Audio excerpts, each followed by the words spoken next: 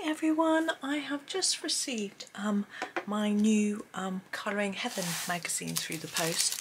I haven't looked at it yet. I thought I would do a little sort of unboxing type video to show you. Now Colouring Heaven are sponsoring me, so they're sending me their magazines for free. Oh, that's the back cover. And they don't reveal what the magazine is. This is, as I say, this is the back until it arrives, which is rather fun. So here it is. Their monthly Fashionable Fairies special. Now, they tend to pick a specific artist. It's just, I can't zoom out anymore. A bit close. They tend to pick a specific artist. So I'm trying to look who this is. It says 40 fashion forward modern fairy designs. So it's quite fun. And only human art. Now they have got, if you look on the back actually, you can see this is called Cottagecore. This is actually Morgan O'Brien's Annie Day book. There. It doesn't come as part of the subscription. If you subscribe to the magazine, you get a magazine each month. I'm going to be sent 6 months worth, which is quite fun. The summer special, again, I don't get as part of my subscription. There's some Agatha Pop pictures in there as well. I looked at these actually. They sell them in WH Smith's in the UK, but you can subscribe. They've got a deal on, which I need to tell you about. So if you use the link in the description, you can get 3 months for £3. I don't know whether they're doing similar deals in other countries as well, which is really good because this one is priced at £5.99. You can buy this in the shops. I can probably find you a link to it if you just want to buy the one. Yeah, some people like having a little surprise each month with a different magazine, and some people prefer to just buy the ones they like.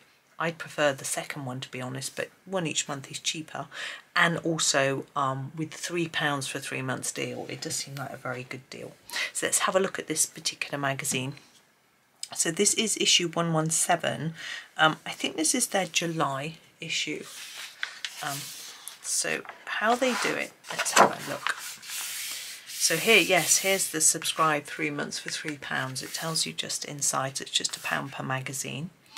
I think the deal is going on until the end of August, as far as I know. A little bit from their the editor or something, I think, creative director Jenny, and she says they've got some YouTube tutorials on their own channel, how to colour translucent fairy wings. That'd be useful, wouldn't it? And how to colour a colourful fairy face. And there's a wide-eyed comic design tutorial as well. So let's get on and have a look at the actual pictures. It also has all their colouring community things. So let's have a look at the pictures. So this is number 1. I'm still trying to see who drew these, but it oh, Ava Brown, AVABROWNE. They tend to take them out of books. Now the paper, I'll tell you as we go through, you can see the pictures are single-sided. It feels to me, I'm just feeling, it is about the same thickness as copy paper. I think it's very white, and it's got a little bit of tooth. Okay, so I think it's quite good for markers. These designs look quite good for pens, to be honest, but I'm sure there's a lot of space in them, so that's interesting. There's our first one, and it tells us they're all numbered. So sometimes they have a name for each picture. These don't. Trying to open it neatly, so it just says 1 previous page, 2 opposite. So sometimes they have numbers, but names. So let's just have a little look through. So it's interesting, they're wearing, you know, we've got our fairy face with the pixie type ears and wings, but she's wearing like jeans type and a shoulderless top. So we've got nice floral design. I quite like the simplicity of these actually, because look, we've got this pleated skirt. Now that's going to be quite tricky to do with all the shading and shadows, or you could just do it really plain. And we've just got this simple design around the outside. I think that's rather good. And they have got quite big manga-like eyes, haven't they? Yeah, and they're just numbered for, you know, we don't have a name. I think I've got 2 of their books. One of them has got names of the characters, and the other one doesn't have names in it. So, and then the summer special tells you who drew the picture, because they've got about 4 or 5 different people. That's that one. You can go a little bit faster, I think. See, this looks a little bit more intricate here, if you want something a little bit trickier. And the flowers here, look, these starting to get a little more, but the girls are still nice and simple.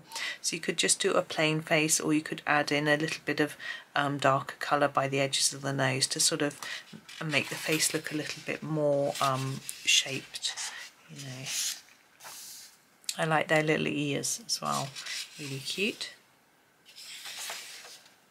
Now this one hasn't got the same sort of frame around. We've got a sort of 2 sets of wings. I guess you'd need a lot, and some pretty flowers.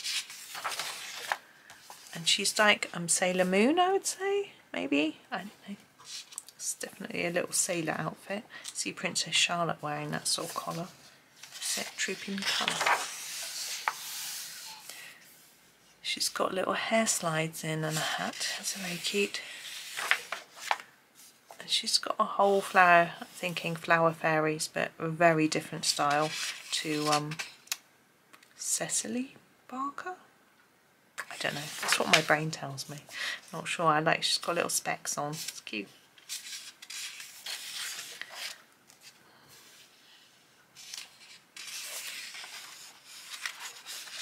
Oh, I like this one.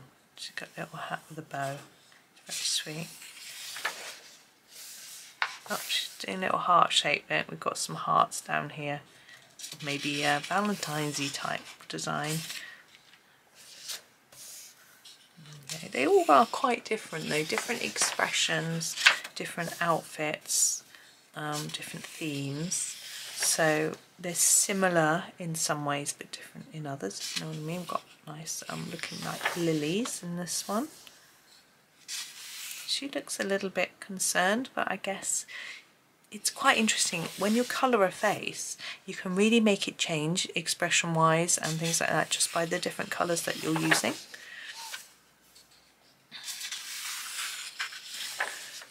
So as you could do these as glasses or sunglasses. Some florals. A lot of dresses now. I quite like the ones with the jeans on.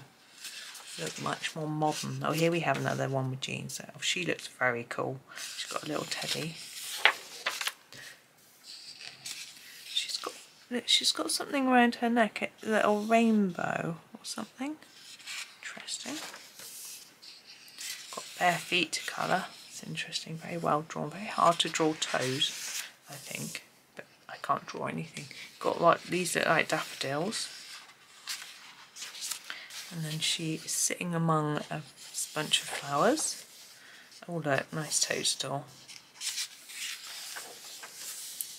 Oh, we've got a sort of vampire look. I was thinking that's odd, but it's her fangs. We've got bats and sort of crystal ball. Quite a fun atmospheric one for Halloween. She's just sitting in flower.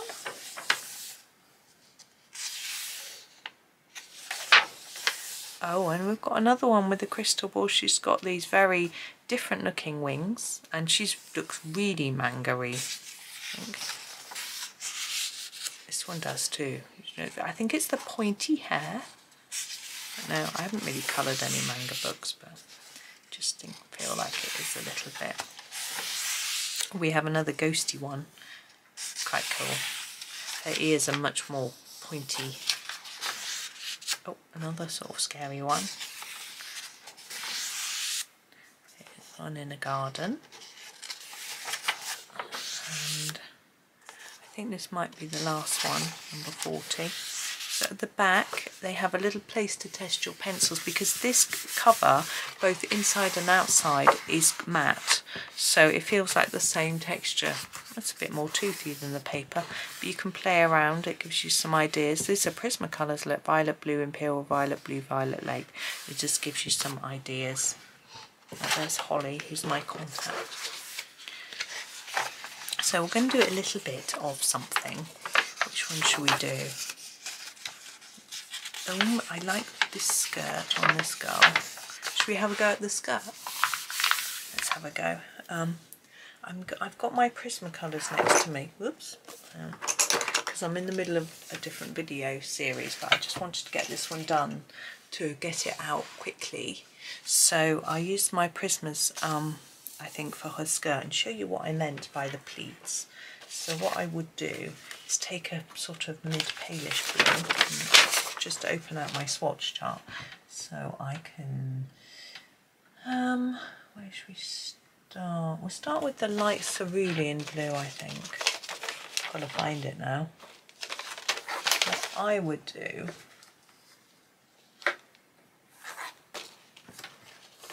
I've got to find it. Where is it? Sorry, that's Mediterranean Lake. Where are you? There it is. Right, light cerulean blue. So what I'll do is do the whole skirt in the light cerulean blue. I'm not going to do the whole thing now. I'm just going to do one pleat. So fill it all in to start with, like that. I've gone over the lines. It doesn't matter over here because this is going to be this colour too. So I've got a sort of light layer. Okay, let's come in a bit. I don't know, I chose blue. I think it's quite cool. So then we're going to go for the cerulean blue, which is a slightly darker version of the same colour, which I've got to find. It's electric. I think that's the light is shining off my pencil nails. There we go. So here's the cerulean blue, and we're going to use it just on this edge where the pleats overlap. It's going to be a bit more shadow, so we can put some darker blue along here and then gently fade it out like that. And I think it might be slightly darker along the other edge as well, where that sort of tucks round a little bit. Now you can see that the lines in this book are quite thick. I found that in their other books too that I've got, they're quite dark black. If you wanted to white out the lines, it would be hard work. Luckily, I don't want to do that. I'm back with my light cerulean blue to just burnish this a little bit. So I'm just going over the top of that, and then this. And I just want to go over this central part a bit, like that.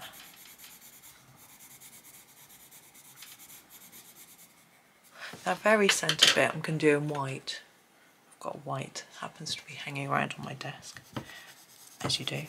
So I'm sort of burnishing it with white so that it doesn't get, I don't want it any darker than it was. So there's our first sort of pleat. I'll do the next one for you as well. So normally I would do the whole skirt in this light blue first, but we're just going to do one more pleat. Now on this one, this side that I'm doing now is not going to need a darker bit because it's not curled round. Like this side could be curled round a little bit because it's the edge of her skirt. You know, her skirt isn't just at the front, it sort of goes all round her, so we have to try to do that. So we do that first. Then we'll put in our shadow with the cerulean blue, but we'll only do it on this side.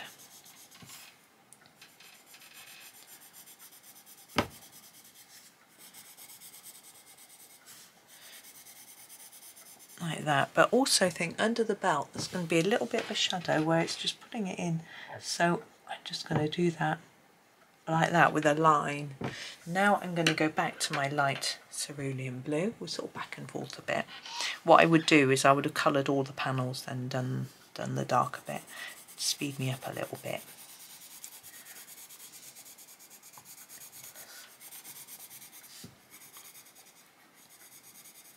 And I'm going to fade it. I'm not going to go all the way to the edge because we're going to bring our white in as well. But I want to make sure I burnish it to about halfway across. Now by burnishing I mean I'm trying to get rid of the white paper that's showing through. There is a bit of tooth on this, but not too much. So you can see it's going down quite well.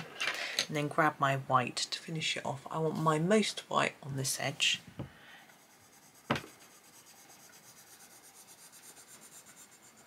like that, and then bring it in a bit less along here.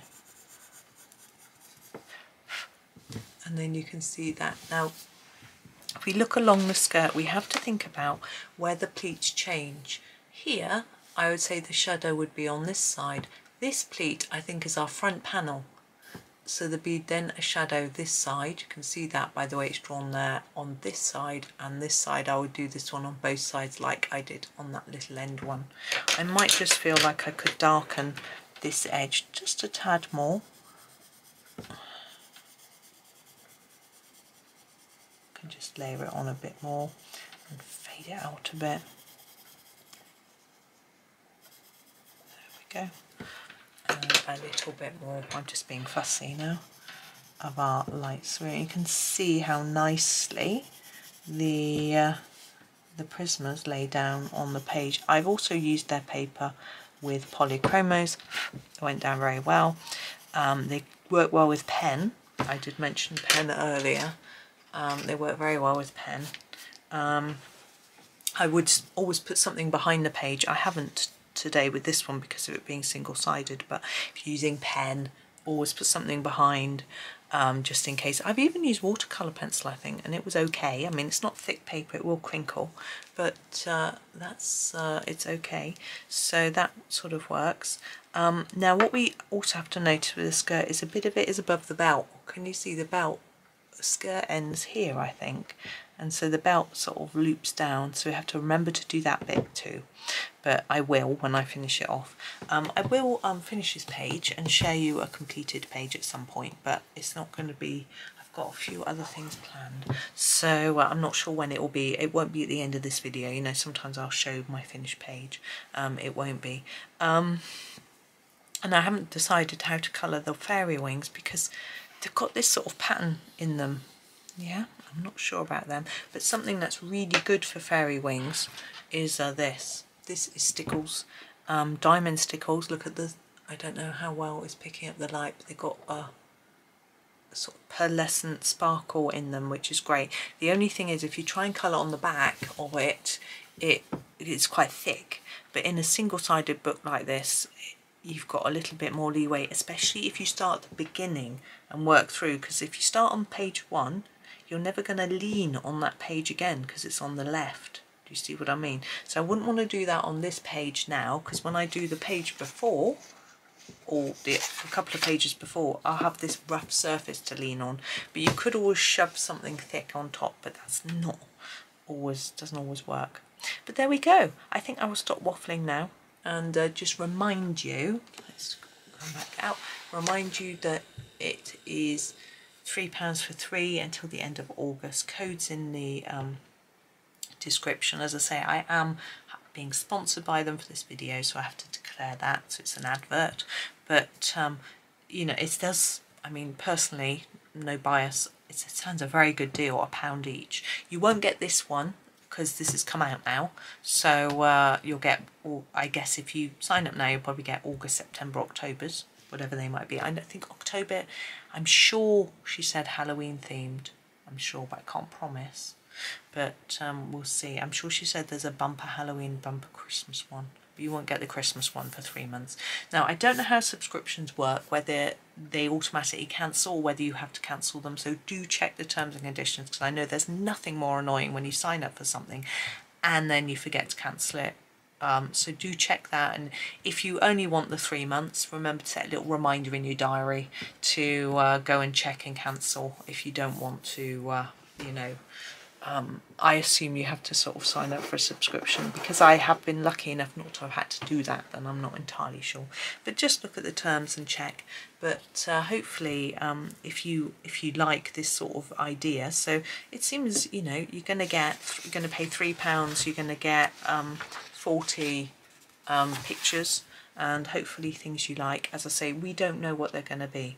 They give us a little bit of a clue. They gave us a clue as a subscriber about a week ago as to what this was, and I completely guessed it incorrectly.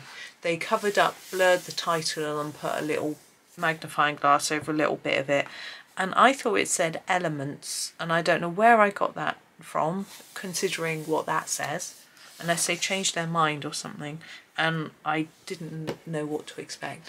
But anyway, this is quite fun.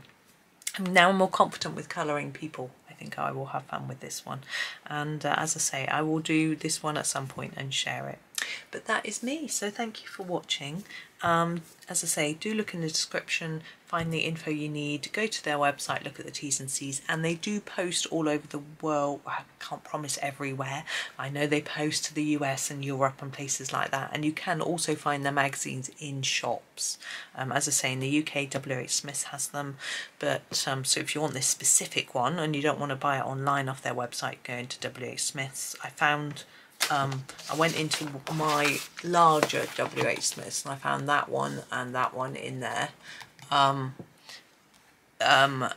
Yeah, it was in my next town, because my town's quite small. I've never looked in mine actually to see if they do them, but I found them in a different one. So they are in Smith's. You can buy them. You can't buy them online through Smith's, but you can buy them online straight from the Colouring Heaven website. So that's another option, but I don't know how. I don't think they charge postage, but I'm not entirely sure how it works. It's worth checking it out. I really should know. I should have done some research. But anyway, I just show you the leaflet which comes in. Tells you about the member benefits, which I'll just share with you very quickly. So you can buy any back issue at 10% off. You have free access to their Colouring Heaven Discovery Club. I sent your inbox. I don't know what that is. You get a sneak peek, as I say. I got a little sneak peek of the magazine, and you can access. So it tells you to log in, put your email address, and do make up a password, and there you go. So you can do that, but as I say, there's a link in my description. It's my affiliate link, so I get a little bit of commission. So if you are going to have a look, I would appreciate if you use that. But thank you so much for watching. Hope that was fun. Hope you learned something with the old little bit of demo as well for you. I know I didn't do much, but it's a little bit of something. Yeah, thank you very much. Have a super day and happy colouring.